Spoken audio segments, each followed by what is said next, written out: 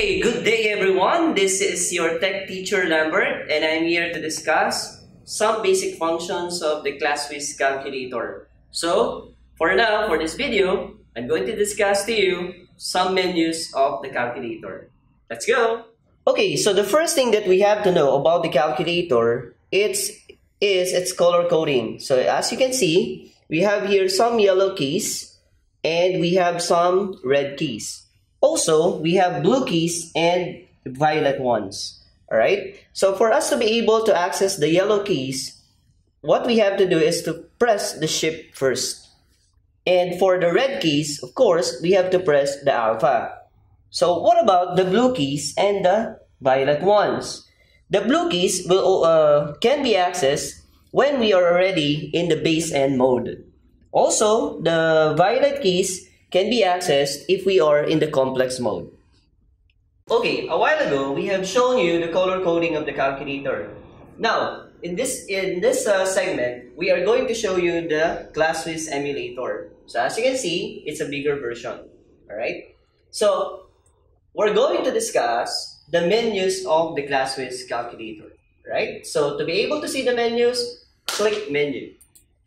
Alright, so we have here menu number 1, number 2, 3, 4, 5, and as you can see, these are the names of the menus. Okay? Alright, for menu number 1, so we have here the calculation mode. So what can we do in the calculation mode? So here are some problems that we can do under the calculation mode.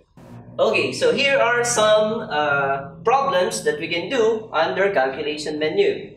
Number 1 is solving equation, and the number 2 is prime factorization. But of course, we can still do a lot of things under the calculation mode. Just like the other calculator, this is the basic mode, basic scientific mode.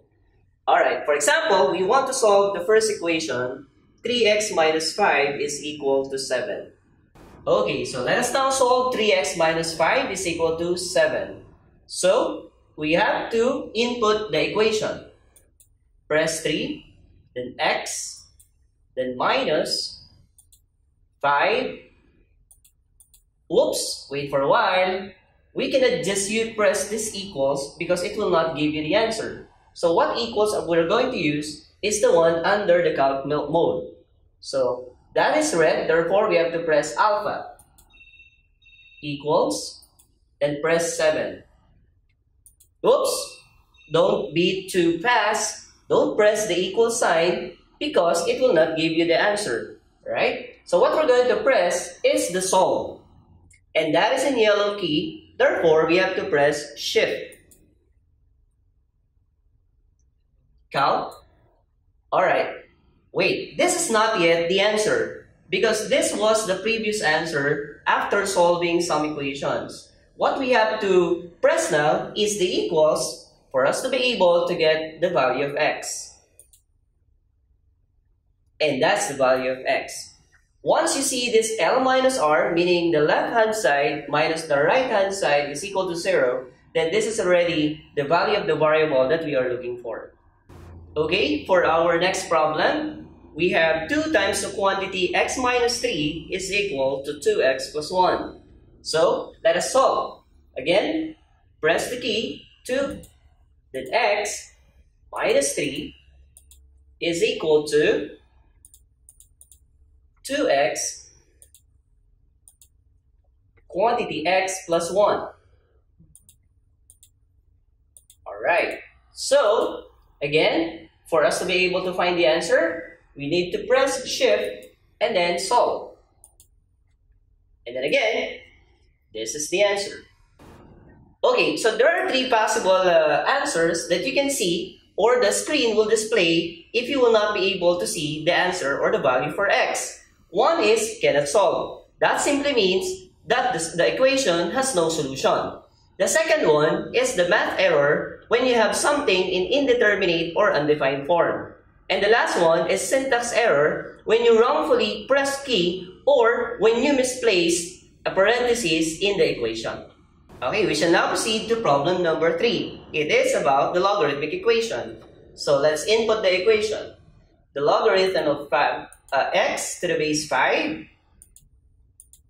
is equal to the logarithm of the quantity x plus 1 to the base 3. I'm sorry, 5x minus 2 to the base 3. Then, shift calc, then equals.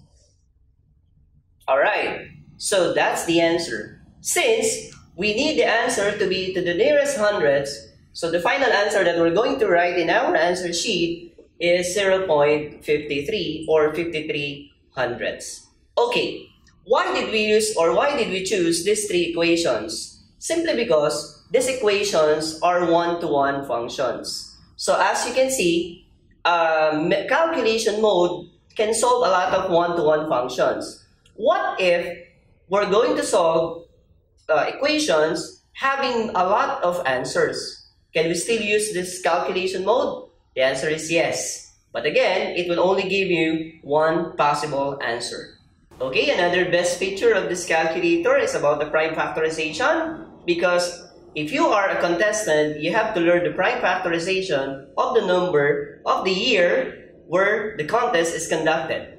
For example, we want to get the prime factorization of 1001.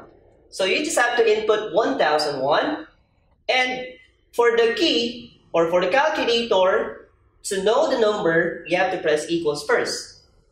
And then after that, look at the fact here, F-A-C-T. This means factorization. And since this is yellow key, you have to press shift. Alright, so that's the prime factorization of 1001. Another example, since this year is 2020, let us see the prime factorization of the year 2020. So press 2020 again, then equals, and then shift, factorize. So that's the prime factorization of 2020. Okay, so that ends our first video. So see you for next video later. Bye-bye.